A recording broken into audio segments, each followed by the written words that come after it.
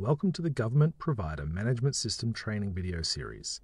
In this video, we will demonstrate logging into GPMS and what to expect if it is your first time logging into the portal. Specifically, we will cover logging into GPMS with Vanguard Federated Authentication Service, logging into GPMS with your MyGov ID, and the terms of use you must agree to when logging into GPMS for the first time.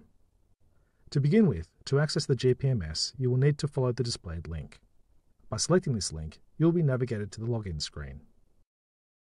As you can see, you can choose from either Vanguard Federated Authentication Service or MyGov ID Digital Identity. The login method you need to select will depend on the organization or provider you work for and what details you were provided with during your onboarding. If you are uncertain, speak to your organization administrator. To log in using Vanguard, select the Login with Vanguard Federated Authentication Service button. The Authentication Service screen will display. In this screen, you need to select the organization you represent. In the text field, you can begin to type the name of the organization you represent and then use the menu slider to complete your selection. Once you have made your selection, select the Continue button. The GPMS landing page will display. Now let's take a look at accessing GPMS using your MyGov ID. Back at the login screen, this time we will select the Login with MyGov ID Digital Identity button. A screen will display asking you to select an authentication method. Ensure MyGov ID authentication is displaying and select the Next button.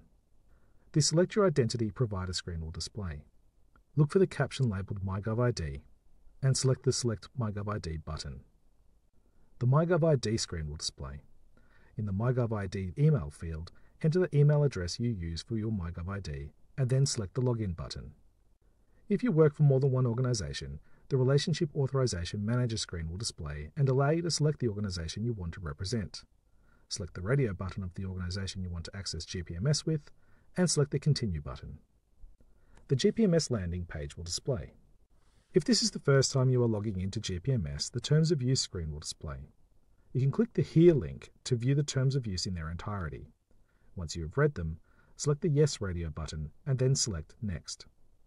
If you select the No radio button, you will be advised your GPMS registration cannot be completed if you do not agree with the Terms of Use. Select Next to return to the GPMS Terms of Use screen, select the Yes radio button, and Next to complete your registration. Thank you for watching this training video on logging into GPMS. Take the time to view the other training videos in this series on adding users to GPMS and editing user access roles.